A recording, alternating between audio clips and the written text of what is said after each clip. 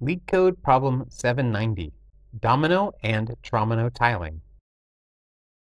This solution works by counting the combination of orientations of tiles for a given board width. The problem requires we track our progress within a specific range, so we define that value. There can only be one way to tile an empty or one squared board, and two ways to tile a two-square board, which is why we return these values if n is 0, 1, or 2. For larger boards, we calculate the possible orientation of each additional tile up to n. The new width adds double the combination of dominoes and one combination of Tromino.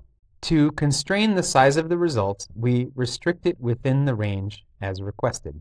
We update each combination count with its next value. We continue this for the remaining board widths. When the loop finishes, C represents the total tiling combinations for an n-width board.